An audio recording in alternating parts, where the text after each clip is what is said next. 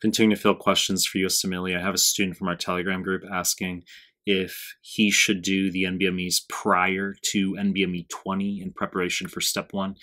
Look, I've made many YouTube clips discussing the paramounts of doing NBMEs 20 through 30 for step 1, okay? 25 through 30 obviously online, 20 through 24. So those 11 forms, 20 through 30, 200 questions per form, 2,200 questions is essentially a QBank. You're going to be screenshotting your incorrects from those forms into a Word document, saving as a master PDF or as Anki, where the front card is the screenshot of question, back card is the answer choice, okay? I don't want you writing explanations there. It'll waste your fucking time. But the student, nevertheless, is asking about the importance of doing NBMEs prior to Form 20. Holy shit. Should you do 19, back to 16? I mean, when do we stop, right?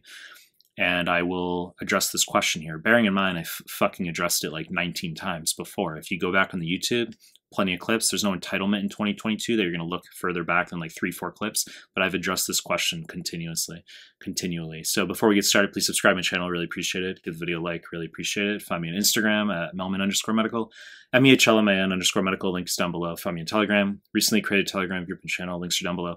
Now let me get back to the question here as far as which NBMEs should you do prior to NBME 20? Should you do any NBMEs that are earlier than 20? And the answer is, it really doesn't matter. Now that the step 1 is pass fail, I definitely don't see it as necessary in any regard, okay?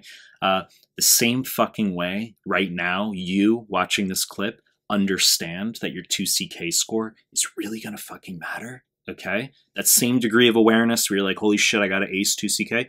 That's how everyone used to be about step 1. Okay, the entire past decade, etc. Okay, I took the step 1 a decade ago. That's how we always viewed step 1. Okay, it had more importance than 2CK. So in the past, until January of this year, 2022, I mean, knocking step 1 out of the park was really important, and hence doing NBMEs prior to 20 could be entertained. Okay, I mean, we used to do multiple QBanks for step 1, not just UWorld, but trying to really stack QBanks to max the score out. I don't see doing NBMEs prior to Form 20 as necessary.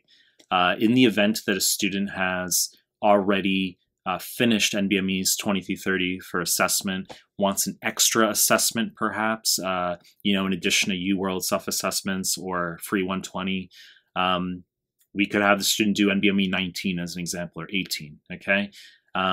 It's not going to hurt going through the prior NBMEs. The reason I originally have said just do NBMEs 20 through 30, why not do 18 through 30 as an example, right? It's because I see doing the newest 11 forms plus UWorld QBank plus my PDFs plus my audio QBank here on the YouTube, if you go through the playlist, I see that tetrad as generally satisfactory. In fact, very fucking effective, okay? So no, it's not mandatory that you go back through earlier NBMEs, okay? That's the answer. You know the deal. I'm going to continue to make more content. If you like my stuff, subscribe to my channel, and I appreciate your time. That's it.